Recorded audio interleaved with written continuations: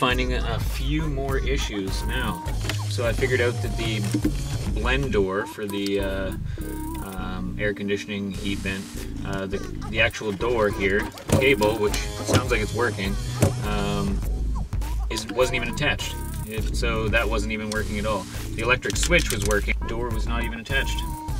So again, a bunch more stuff that's easy to fix that, you know, is just kind of weird. Lots of this little stuff, but you know what? I'm not really that upset about it.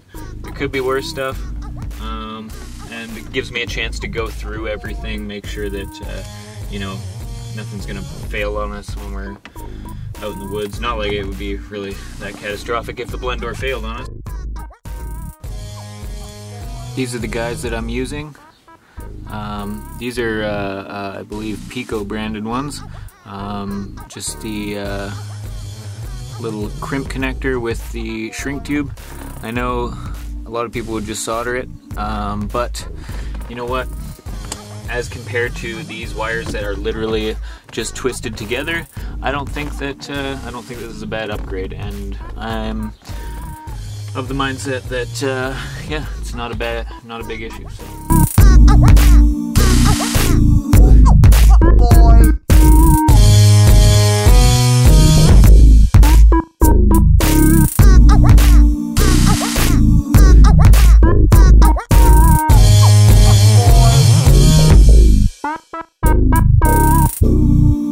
Dash is mostly back together. Sans radio, of course. This radio is actually this Sony one. I don't know. I've had bad luck with Sony radios, but the faceplates all goes all crazy, and you know, the buttons all stop working and works for a minute and then it stops working. So that thing's gonna be out the door. Also, I replaced this dash trim piece. This radio is actually just slightly too large to fit through that hole. So somebody with the last radio actually, so they took the dash and just chopped the edge of it right off instead of maybe trimming it out just a little bit more. So now I got this black dash in here, and it looks a little better. Fixed the dash lights, so all the bulbs are working. I had a bunch of extra bulbs from some previous salvaging I've done. So replaced all the dash bulbs. Got the cigarette lighter working as well. There was a couple of bad connections back there, and it was pretty intermittent. But yeah, I got that working nice and good, so I can charge my phone or my iPad or navigation device or whatever I need. Clock's working now as well. It was unplugged, really. That's all it was, and set, and it seems to be working. Yeah, really coming together. I think fixed up a whole bunch of small issues, nothing too big, but yeah, got the blend door, the actual temperature blend door working again, because it was, as I showed in the last one there, it was not even attached at all. One of the next electrical tasks I'm gonna have to deal with. There was no overhead console in these things. I believe this thing had an overhead console that had maybe some different features, maybe a compass or something, as well as the interior dome light is missing. There's just nothing there. So, as well as there's one in the back as well. Let's see. But yeah, all the dome lights are missing in this thing, so I'm gonna have to either track down some factory ones, or I thought actually maybe getting some you know, like some LED, something cool, you know, something for the kids, right? So the kids love to go wheeling, so they, you know, maybe put some fun LED light strips in there or something like that that'll do, you know, regular white as well, so that I can illuminate the cabin here in an appropriate manner.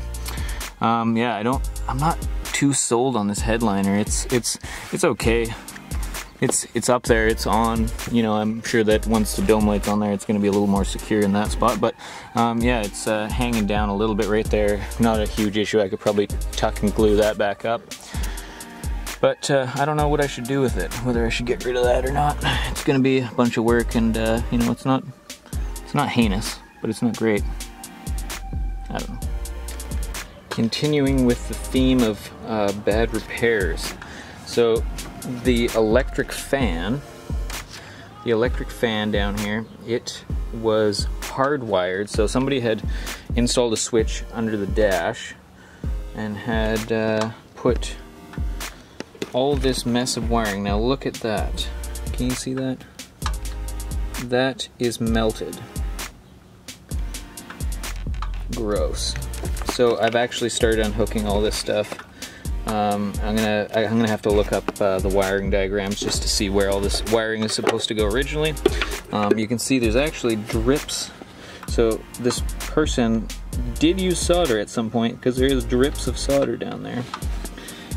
But yeah, let's see if we can get this factory wiring back together. See, maybe there was a problem. I don't know. Maybe the relay was blown, because clearly the relay's not there anymore. The relay would have plugged into that block, but they've just jammed some wires in there and clearly melted the crap out of it. Glorious. But to be honest, that looks like literally the last kind of bit of the wiring that this guy has messed around with, or whoever it was. I don't know if it was a guy.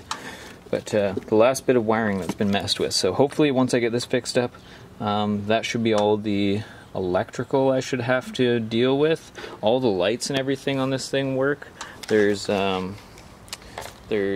aftermarket LED headlights. I don't know, there's no brand on them. They're really, really, really bright. I'm that asshole now. But I kind of want to change them, but at the same time, they work really well. They're as bright as a light bar off-road, so it actually is quite amazing. Yeah, those work fine. I looked at the wiring, it's just plug and play, so luckily there's no nobody spliced into anything, which is nice. All the other lights work. I think there's one burnt out bulb in the back I'm gonna have to deal with. So yeah, well, I don't know which one it is, but we'll have to take that apart and figure it out. Pop those guys out. I think it's on this side. One of the other things I need for the interior that I don't have, this vehicle did not come with, was door panels on the front doors. So I'm gonna have to actually track some of those down. I'm hoping to find this factory kind of tweed fabric. Those seats are kind of dirty. I'm gonna have to clean those maybe, but there's no rips. There's not, you know, there's a little tiny thing there, but otherwise the interior is actually, minus the dirt, it's actually fairly, you know, in fairly okay shape for being what this is. But yeah, I kind of like this tweed. It's really retro, 90s stuff, you know. But I'm gonna try to track down a couple front door panels. Not that concerned with that. You know, I'm more concerned with all the functionality stuff now that I got the speakers working properly. All the windows work. I've gone through, put lubrication on the regulators, and lubricated all the channels, cleaned the channels first.